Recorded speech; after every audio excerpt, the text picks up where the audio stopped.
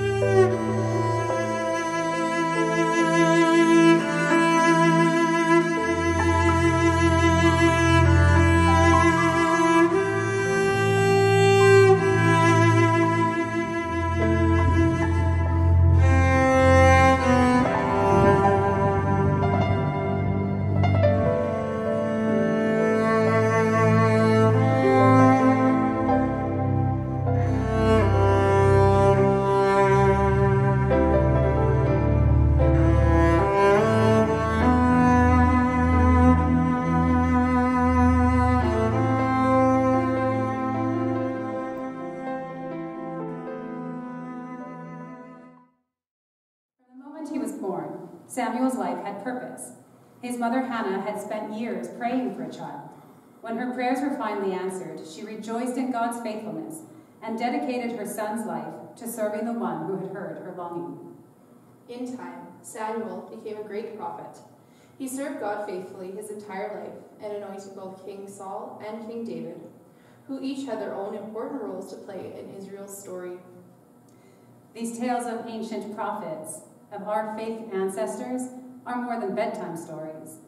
They remind us of the ways God acts in and through our lives, even when times are uncertain.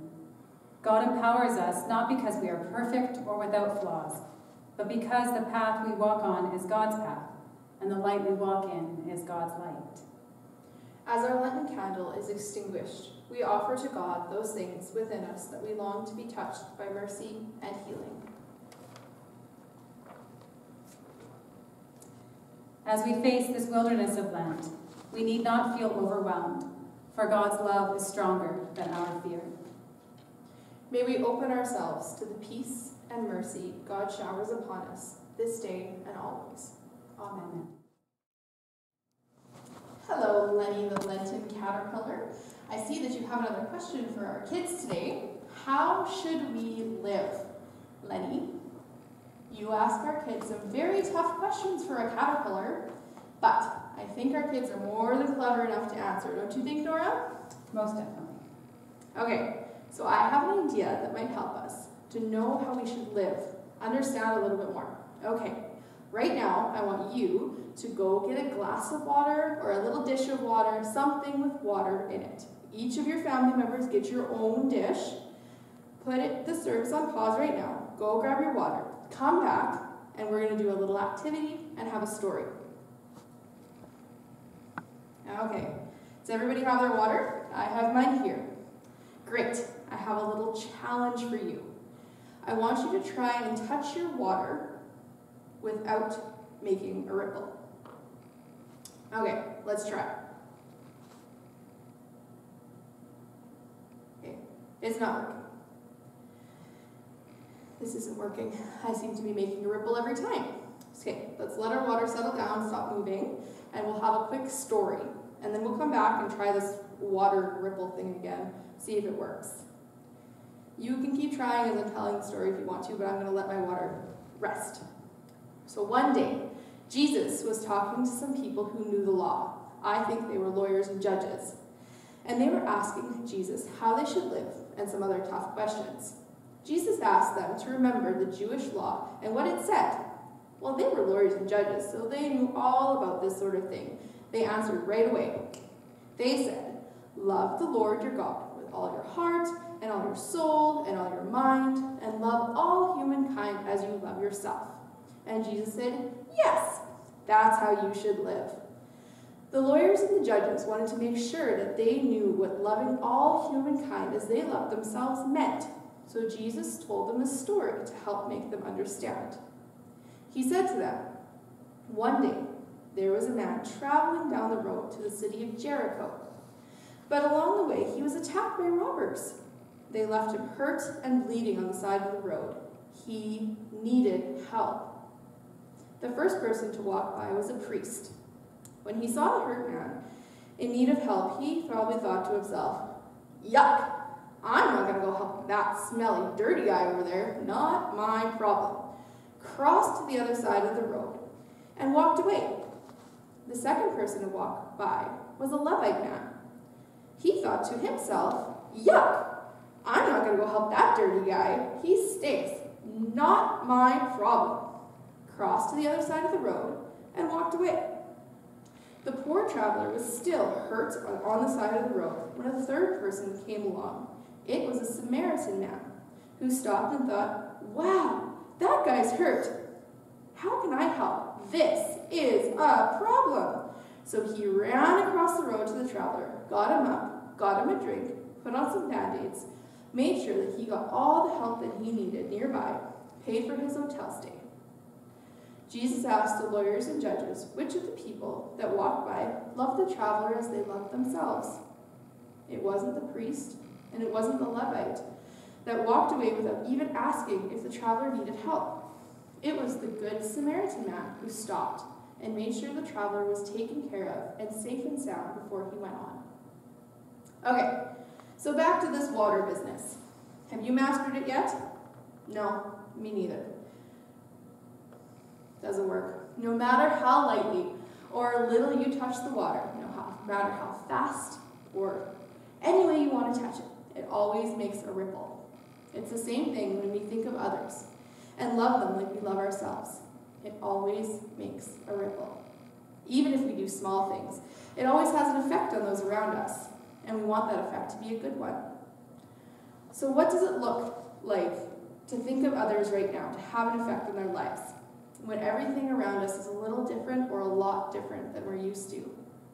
It could look like calling your grandparents, your aunts, your uncles, your cousins, church folks, your friends, anybody in your life, and just asking how their day is.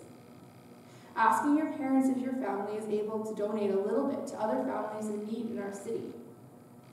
It could look like saying a prayer for the people who are working really, really hard to make sure that we're safe right now.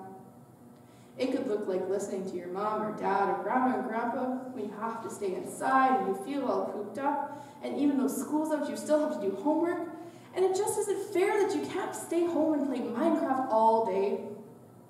It could look like giving your brother and sister a hug instead of yelling at them, waving to your neighbors through the window, making funny faces to help them laugh, or asking for a hug and taking a big, deep breath when you're feeling frustrated and overwhelmed. Sometimes it isn't easy to remember to love all humankind as you love yourself, especially when things are different and a little scary and your mom won't let you play Minecraft all day long. One surefire way to remember is to sing a little song about it. I like to sing the song, and then it gets stuck in my head and I remember it for the next week or 2 weeks or 3 weeks. The song is, love the Lord your God with all your heart and all your soul and all your mind, and love all humankind as you would love yourself in love. Love the Lord with all your heart, all your soul and mind, and love all humankind. For our closing children's time today, I would like to share a passage that was written by Ralph Milton. So, everybody, close your eyes, take a big deep breath and listen. Let your love spread like a ripple to all those around you. If you feel very small inside, be happy. God's love is yours. If you feel very sad inside, be happy. God will help you feel better. If you think you're not very smart, be happy.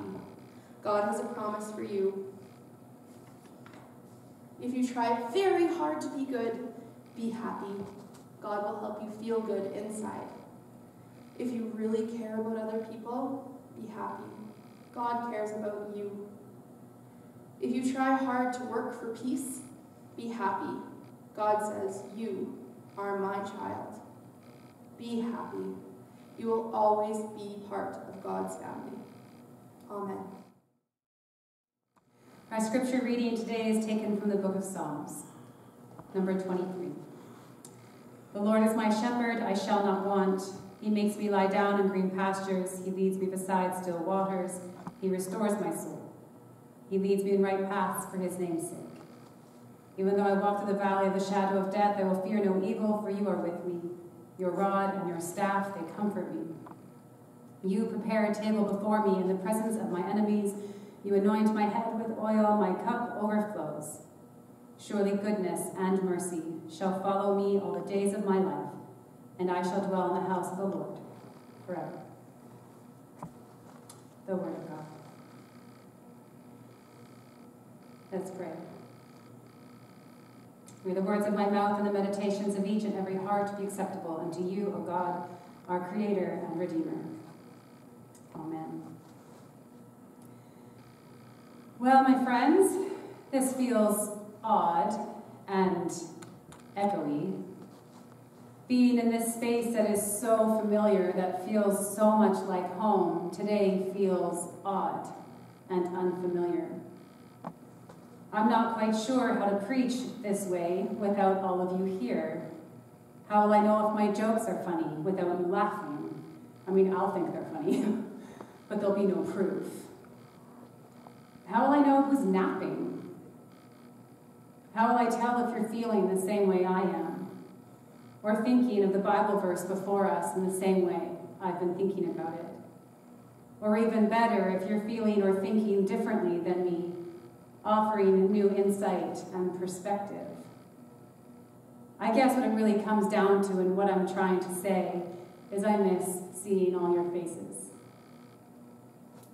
I have to admit, writing this homily wasn't easy. The kids were underfoot constantly, bored already after a week at home. Turns out, I'm terrible at homeschooling, though I suspect that comes as no surprise to anyone. The dog is no help, as she's developed an allergy to chicken or something, which has caused a rather nasty fungal infection, so there's that. To top it all off, there's this pandemic rolling around. Perhaps you've heard of it. It's unraveling, well, all the things.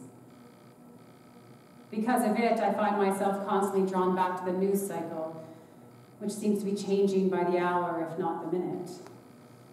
It all makes me feel annoyed, as well as anxious and worried and unsteady. I wonder if you've been feeling any of that too. Now, normally in situations like this, I'd come here to this space. I would join all of you in worship, and I would leave feeling better, stronger, after we've been together. That is the power of church, after all, us being together. So while this feels odd and unfamiliar, it does feel good to know that we are at least in prayer together, that we are all pausing for a few minutes to think of each other and our world in a way I don't think we ever have before, or at least not for a very, very long time. When we began preparing for Lent this year, we had not anticipated any of this. The wilderness at that point was imagined. It was internal, spiritual perhaps, not lacking in purpose or thought or meaning, of course, just a lot less, literal. Now, for many of us, the solitude we are beginning to experience presents a different type of wilderness, one that we had not planned for. And you know how much I like plans, and how much I don't like it when plans change. Yet, as surreal as all this feels, it is the truth. And it is real, and it is what we are being asked to face. So I took a deep breath and turned my mind and heart to this time that we'd be sharing together, wondering if the scriptures offered to us on this fourth Sunday of Lent would be of any help. Our call to worship focused on John's story of Jesus and the blind man. That could work. I mean, we could all likely use a dose of grace right now. We could all benefit from being reminded that we are seen and loved by God, even in these challenging times, especially in them. I could stand here and imagine you all here with me, singing along. Amazing grace, how sweet the sound that saved a wretch like me. I once was lost, but now am found, was blind, but now I see. I feel like our eyes are being opened to a lot of things at the minute, helping us see what's really important, what we really need, what is of the greatest value. I promise you it isn't toilet paper, but it might be grace. Our tenebrae, that candle thing we did earlier, drew us into the story of the call of David, how Samuel looked all around until he found the one person who was the smallest, the youngest, the most insignificant, pointed to him and said, you're the one who God is calling. That story could work today too. It makes me think of the people who are being called to do hard things right now. For some of us, the hard thing is staying home. I have to admit, I'm sometimes feeling like I have a congregation full of teenagers right now who keep sneaking out and breaking curfew. I do know accepting help when we don't feel particularly helpless is very hard. Nevertheless, I am asking you to stay home and stay healthy. Others of us will be asked to face great challenge in the weeks to come. I think of our medical staff, our EMTs and police. I think of grocery store workers, pharmacists, long-term care workers, all those people who I assume will be feeling rather vulnerable today. But through David's story, I hear that God calls whether we are ready or not, if we feel capable or not, and empowers us to do hard things.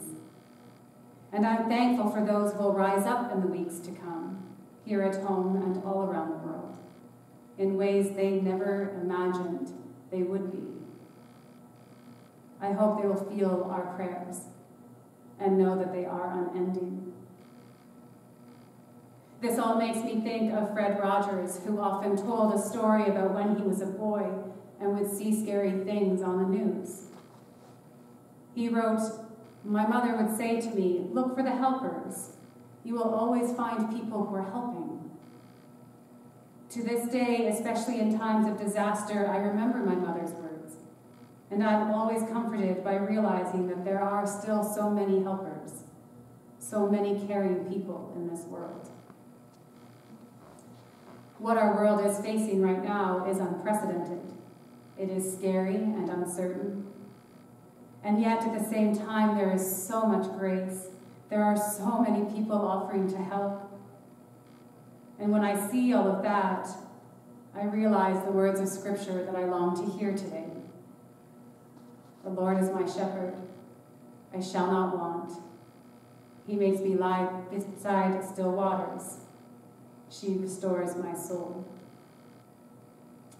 It's like spiritual chocolate. These words calm me down instantly, remind me to breathe.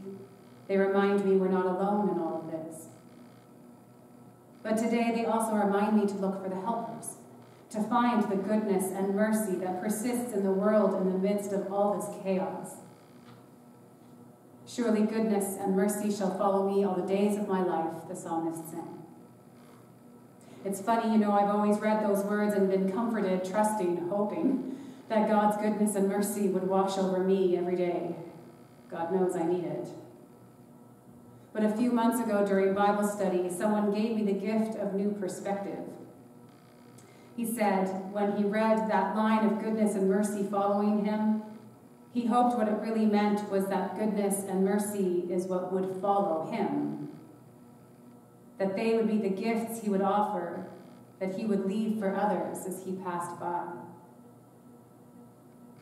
Today I hope the same. That the goodness we share and the mercy we extend to others in these challenging days will fill us up until our cups overflow.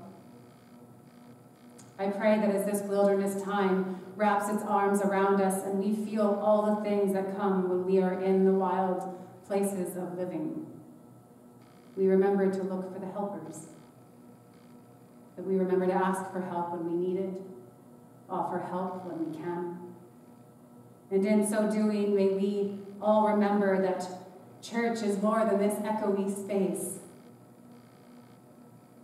It is held safely in our very beings, in our hearts, and in our shared faith, in the love and grace we extend to each other. May goodness and mercy be what follow us this day and always. Would you join me in prayer? God of life, Spirit who moves with us through these winding and uncertain days, we thank you that you are with us. We long for your strength and hope to wash over the world, empowering those who are rising up in the face of struggle, healing those who are bound by illness, comforting those who are touched with grief and fear. We give thanks that even in the midst of so much anxiety, your gifts of life and joy are seen all around us. So we thank you for laughter, friendship, and faith. We thank you for sunrises, the arrival of geese, and the promise of spring and new life. Hear the prayers of your people this day, from all faiths and all backgrounds, from all cultures and creeds, whatever our thoughts of you are. This world is in deep need of goodness and grace, and so we turn to you. May we all feel connected to one another, even though we are feeling so far apart. As we say together the words you taught us, calling you by whichever name feels most like home, we say, Our Maker, who art in heaven, hallowed be thy name. Thy kingdom come, thy will be done on earth as it is in heaven. Give us this day our daily bread, and forgive us our trespasses, as we forgive those who trespass against us. And lead us not into temptation, but deliver us from evil. For thine is the kingdom, the power, and the glory, forever and ever. When the road is uncertain, breathe in peace. When the journey is unclear, breathe out love. And no matter what comes, remember this truth, that in life and in death and in life beyond death, God is with us. We are not alone.